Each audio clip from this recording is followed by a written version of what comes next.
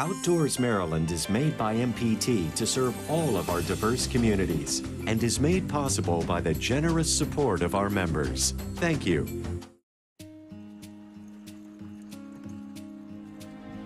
Coming up, Outdoor Adventure goes to the dogs. Good dogs. Getting back to the land, one plot at a time. And Masters of the Kitchen discovering the Chesapeake. Next. Outdoors Maryland is produced in cooperation with the Maryland Department of Natural Resources, DNR, inspired by nature, guided by science.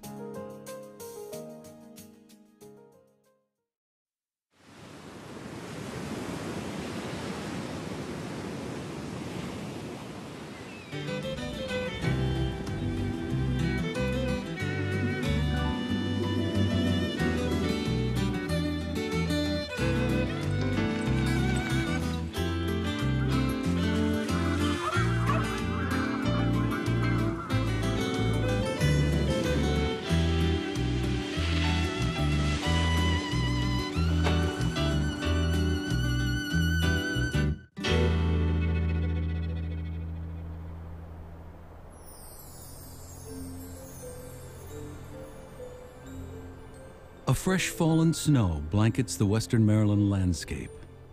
A popular winter destination, Garrett County boasts an annual average snowfall of 120 inches, nearly twice that of Fairbanks, Alaska. And while many venture here for the winter activities surrounding the lake, a growing number of thrill seekers answer their call of the wild in the nearby surrounding hills. Gee!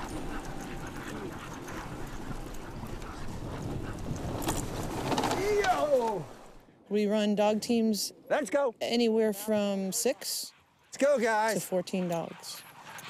63 feet. Linda Lee Herdering's a native Marylander.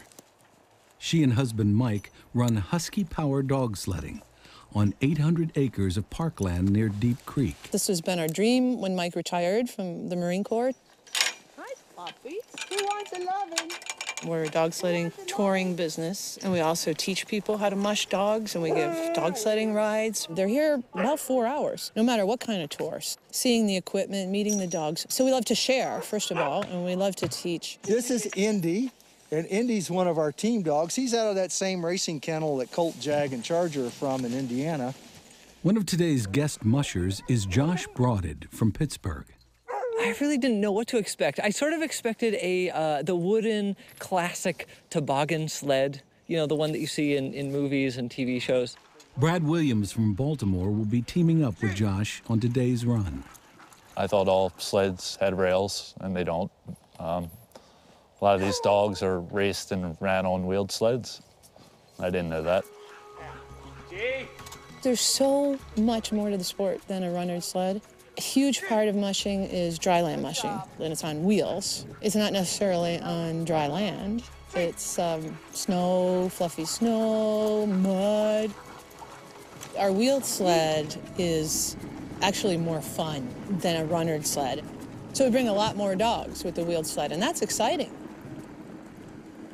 So the musher's standing here, which will be you at certain times, and it steers like a bicycle, and it has brakes like a bicycle. While Linda finishes up with Josh and Brad, Mike and Kara, the apprentice, prepare the dogs for the day's adventure. I know I love you too, bud. You ready to go for a run today? Yeah, we're going. We're going. This is all about the dogs, and you have to be a dog person to do this. To be successful in mushing, you have to become dog. So you have to be able to relate with them. Every movement of their body is telling you something. Every vocalization that they do is telling you something, and you have to learn that. So we spend a lot of time with the dogs. Bishop is out of Lance Mackey's kennel in Fairbanks.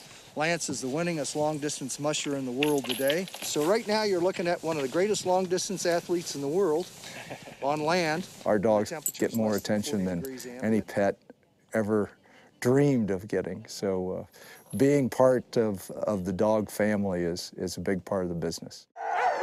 Every one of them has a personality, and you have to learn that personality. Sit! The team is harnessed and hooked to the line as the kennel yard turns from relatively tranquil to all-out chaos. First of all, it starts in the dog yard, watching how excited the dogs get. They are extremely bananas. They just love to go. They love their job, they love their work, they run around and scream like crazy, take me, take me. And so watching them being hooked up to the lines is part of the experience. Get another dog! There's 2 out there, get Indy! Mike and Kara ready the last of the team as Linda gives some final instructions to the mushers. You have to be ready to break. So you're watching those dogs and you're standing here and you have to squeeze these hard. Here's what's hard about that. You have to let go to go. So you have to let go and hold on at the same time. That's sort of an oxymoron, let go and hold on. So you've got the brake squeezed, you're holding them, and you say, ready, hike, and you let go, and they jerk. And so jam your hand in like this. So you're sort of holding on like, you know, like this. And if you're leaning over, you won't be jerked off the back. With the final dogs in place, Mike gives the command. Ready, up! Hold on.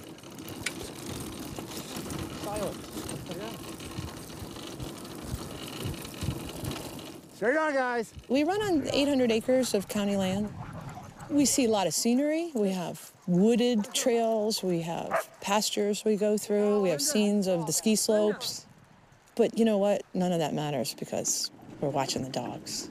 We allow guests to yell commands at the dogs. We talk about different skills, like taking the corners wide. Up there, this is their mile-eating pace. They can run 40, 50 miles a day at this pace if it's cold enough. An Iditarod team can run 80 to 90 miles a day. Slow them down. When I tell you to yell straight on, now. Straight on! Oh, they're nice and cool today, so they're having a great time. Yep. Well, as you can see, I don't have to make them go. But you have to understand their thought process is, we're going for a run. Your job, musher, is to hold on. Apparently, that's easier said than done. As they round the turn, Mike momentarily loses his grip, but makes a quick recovery. They almost threw me off that time. It's more intense than you would think. There's so much torque that these dogs have at their command. I mean, they go from standing still to full speed in an instant. And so you just can really feel their power when you first start going. Easy, whoa. The team stops to check the dogs and change drivers. I'm gonna put Josh back on as soon as we get on to Zaza's. It's generally very nasty, whether it's raining and sleet and snow or wind and cold. So you gotta have a certain amount of adventure in your spirit to wanna do this. A lot of people don't appreciate winter, but I enjoy it, so I wanted to get out and kind of a different perspective on it. The ride winds down as they travel the trail that leads back home. Bishop? Bishop does not look tired at all. While this tour may be coming to an end, the work's just beginning, and the next day, it all starts again. It takes a lot of dedication. This is not a 9-to-5 job. It's a 24-hour-a-day, 7-day-a-week job. We love the dogs, and it's about the dogs, but we love sharing the sport. Everyone that comes leaves here saying, wow, I didn't know that. There's such a passion here for what they do. You can feel it. The dogs have passion, the people have passion. I wasn't expecting that I'd be able to steer and to command the dogs. That was a nice surprise. You got to get out there and enjoy Maryland, even in the dead of winter.